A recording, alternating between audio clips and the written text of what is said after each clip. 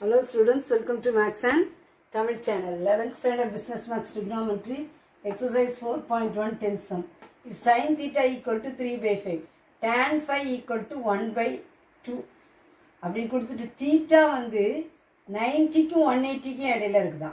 Lies between theta lies between 90 to 180 and phi lies between 180 to 270. 3 pi by 2 அப்படின்னா என்னது 270. Okay, and then find 8 tan theta minus root 5 secant phi னு கேட்காங்க. அப்போ நம்ம எதை கண்டுபிடிக்கணும்? ஃபைண்ட்னா tan theta கண்டுபிடிக்கணும், secant phi கண்டுபிடிக்கணும். ஓகே, புரிஞ்சாமா?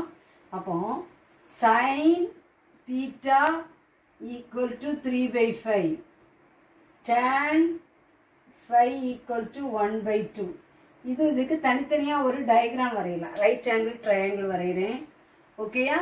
sin theta 3 by 5 னா நம்ம 9th ஸ்டாண்டர்ட்லேயே படிச்சிருக்கோம். sin theta என்னது? Opposite by hypotenuse. ஆப்போசிட், இது ஆப்போசிட், இது adjacent, இது ஹைபாட்னியூஸ். ஆப்போசிட் என்னது 3, ஹைபாட்னியூஸ் என்னது 5. அப்போ adjacent கண்டுபிடிக்க என்ன செய்வோம்? பித்தாகரஸ் தியரத்தை யூஸ் பண்ணி root of 5 square minus 3 square, that is square root of 25 minus 9, that is square root of 16. A equal to 4. Adjacent நம்ம எவ்வளோ கண்டுபிடிச்சாச்சு? 4ன்னு சொல்லி கண்டுபிடிச்சாச்சு. இப்போ இது theta. இந்த டயக்ராம் 5. ஒரு ரைட் ஆங்கிள் ட்ரையாங்கிள் வரையணும். ஆங்கிள் 5. இங்கே வந்து tan theta இல்லை, tan phi. tan phi என்னது 1 by 2. அப்போ 1 by 2னா டேனுக்கு நம்ம எப்படி இருக்கும்? Opposite by adjacent. Opposite 1, adjacent 2. Hypotenuse கண்டுபிடிக்க என்ன பண்ணுவோம்? Square root of 1 square plus 2 square, that is 1 plus square root of 1 plus 4. h equal to hypotenuse equal to root 5. ஓகேயா? இப்போ opposite adjacent hypotenuse, opposite adjacent hypotenuse எல்லாமே தெரியும். அப்போ என்ன trigonometric ரேஷியோவும் நம்ம எழுதிக்கலாம். நமக்கு என்ன வேணும்? tan theta வேணும். tan theta என்னது? Opposite by adjacent. ஆப்போசிட் என்னது 3, adjacent என்னது 4. 3 by 4. tan theta equal to opposite by adjacent 3 by 4 எழுதிட்டோம். பட் sin வந்து theta எதுக்கு இடையில இருக்குது? 90க்கும் 180க்கும் இடையில. இங்கே எதுதான் பாசிட்டிவ்? sin தான் பாசிட்டிவ் இல்லையா? tan negative. tan என்னது? நெகட்டிவ். அடுத்தது secant phi. secant phi ன்னு உங்களுக்கு டைரக்டாக கண்டுபிடிக்க முடியலன்னா 1 by cos phi எழுதிக்கோங்க. cos phi எப்படி எழுதலாம்? adjacent by hypotenuse. இதெல்லாம் உங்களுக்கு ஆல்ரெடி தெரியும். cos எப்படி எழுதும்? adjacent by hypotenuse.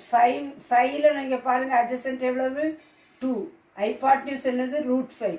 அப்போ 2 by root 5 cos. நமக்கு தேவை secant phi 1 by cos phi. அப்போ ரெசிப்ரோக்கல் ரூட் 5 by 2. இப்போ 5ங்கிறது இதில் 180லேருந்து 270க்குள்ளே தான் இருக்கு. இதிலிருந்து இது வரைக்கும் தான் இருக்கு. இங்கே எது தான் பாசிட்டிவ்? tan தான் பாசிட்டிவ். ஓகேயா? நமக்கு காஸ் அப்போ என்னது? நெகட்டிவ் தான் இருக்கும். அப்போ secant phi நெகட்டிவாக தான் இருக்கும். Minus root 5 by 2. இப்போ 8 tan theta minus root 5 secant phi.